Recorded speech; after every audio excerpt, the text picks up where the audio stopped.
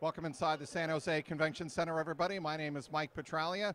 This is the headquarters of the Carolina Panthers as they make their final preparations for Super Bowl 50 on Sunday at Levi Stadium just down the road in Santa Clara against the Denver Broncos. The big star of the day here on Thursday, the final day of media availability, none other than Snoop Dogg. He made his greetings with Peyton Manning in a fist pound over in Santa Clara earlier on Thursday morning, and then he made his greetings and acquaintances with Aqib Talib, who spent about 3 or 4 minutes with him, telling him that he was his idol, his main man growing up. As far as Carolina Panthers, Snoop Dogg made his way over to Carolina linebacker Luke Kuechly and called him the best linebacker in the game. On to the game itself, and the news of the day for the Carolina Panthers continues to be the health of linebacker Thomas Davis.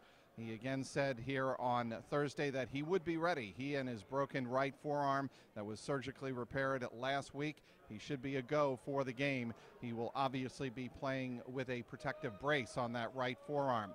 For the Denver Broncos, they're relatively healthy. They should be ready to go. Peyton Manning says he'll just have to be sure to take care of the ball against a defense that is one of the most active in the National Football League. As far as the Carolina Panthers are concerned, a key member of that defense, of course, the aforementioned Luke Kuechly, who Snoop Dogg called the best linebacker in the game. He said, "You cannot be fooled by Peyton Manning's calls at the line of scrimmage. You have to get into your defense and stick with it."